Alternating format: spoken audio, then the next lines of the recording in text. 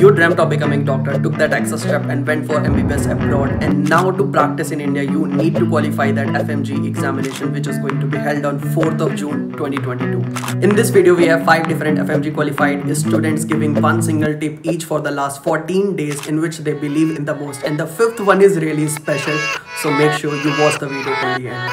The reason why I chose the USMLE is First of all, we have Dr. Subhav aka Mad About Medicine. He is a YouTuber, Instagrammer, podcast creator and what not, talking about his 3 top do's and don't tips in the last 14 days. Hey guys, this is Dr. Subhav and you might know me as Mad About Medicine. So let's just go straight with it. You are preparing for FMG and I've passed FMG, and these are my 3 most important don'ts, the things you should not do in the last 14 days of your FMG. Number 1, don't compare yourself with others. Trust your preparation. Comparison will only lead to anxiety. Number 2, this is not the time to study new material. Whatever you have studied, revise that and just be confident with that. Number 3, don't juggle between resources. Trust the resource which you are using right now. It can be 1 resource or 2 resources. So what should you do? Here are the 3 things that you should do and you should be doing in the last 14 days. Number 1, give lots of mock exams and try to learn from those mock exams. Try to learn your weak subjects, analyze the mock exams and learn from the mistakes. Number 2, you should review the snapshot images, the last minute images of, especially from pathology, radiology and obstetrics gynecology. And number 3, revising all the high yield points which you have marked throughout your preparation, and this will serve as a last minute revision, and I'm sure you'll be good to go, and best of luck for this FMG. Next we have Dr. Ekansh, who is the founder of AceMed and also a TED Talk speaker, talking about his mindset of either go hard or go home in the last 14 days.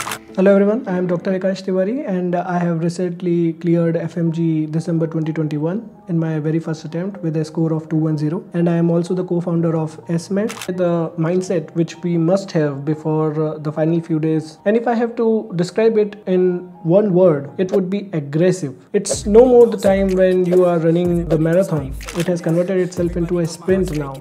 And if you have seen those Olympics 100 meter or 200 meter race, then you will realize quite a few things. First, at the starting, everybody is at the same level. Second, it doesn't matter how did you start, good or poor. It only matters how will you finish the race. So if you would ask me, I will say we must be ready to give it our all. We should not worry about what strategy to follow in this final few days. There should be only one strategy to follow, that I will do whatever it takes to achieve my dream. Sleep, no sleep, it really doesn't matter. If you really want to stay awake all night in order to study, do it. If you want to relax in between for 2 days before starting studying aggressively, do it. And don't worry about those distracting arguments that you make inside your head. What about my health? What about my energy? What about my mental peace, mental health? Give this last few days your all, and it will compensate for all those months that you might have wasted before. Do not go gentle into that good night. Rage against the dying of the light. Next we have Dr. Kritika. She scored 229 in her very first attempt, talking about what she did academically and also what she did to keep her mind at the right track. Hello everyone, this is Dr. Kritika. I did my MBBS from SSR Medical College, Mauritius, and right now I'm doing my internship from GMS at 16. Last 2 weeks of my examination I was very stressed, and to relieve the stress I used to talk to my friends and family, watch something that motivates me, some music or some movie of some kind. During last 14 days I was focusing mainly on my strong subjects, high topics, image-based questions, PYQs. I used to do 50 to 100 of them every day. Whenever I didn't felt like studying, I used to watch rapid revision of PSM especially or OBGY, because these 2 are very high yield subjects. I slept for 6 to 7 hours one day before my exam. I kept my documents ready beforehand. One thing I focused on was not changing my answers during the exam. I went with my gut. Next we have someone from my very own university giving some tips about the last 14 days of FMG examination, Dr. Arman. This is Dr. Arman.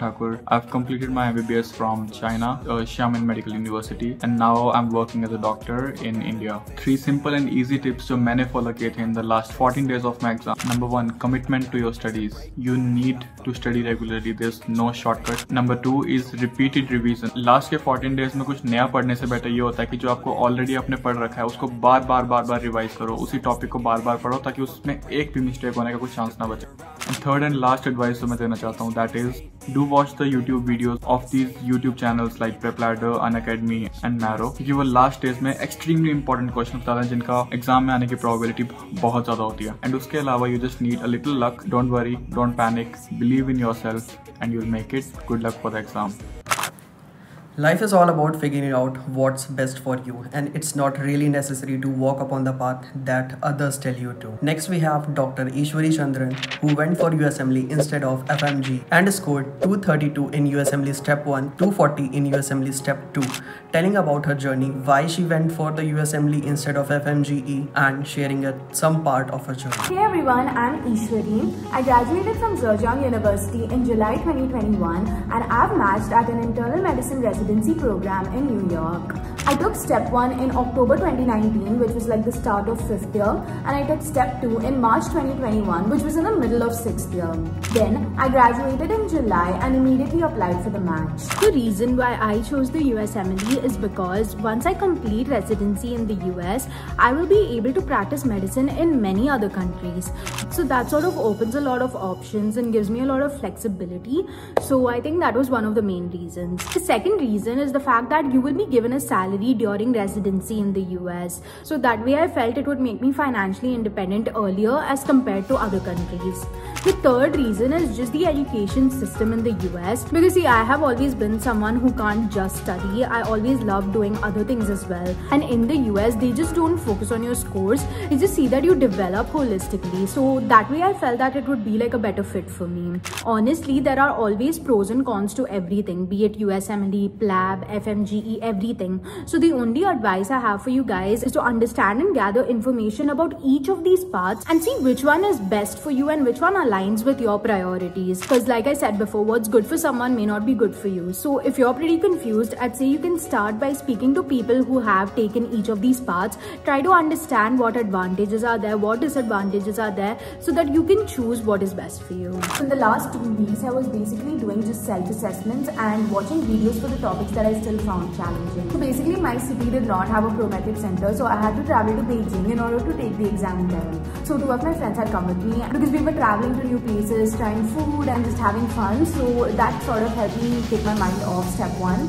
But still here and there when we were in the flight, I just asked them to quiz me and stuff like that. So I feel I was really fortunate enough to have like friends accompany me and take my mind off the exam. I know that I don't make a lot of videos of this kind, and I was also not the best person to talk about FMG examination as I am just a 3rd year medical student right now. All the best to all the seniors who will be giving FMG this year.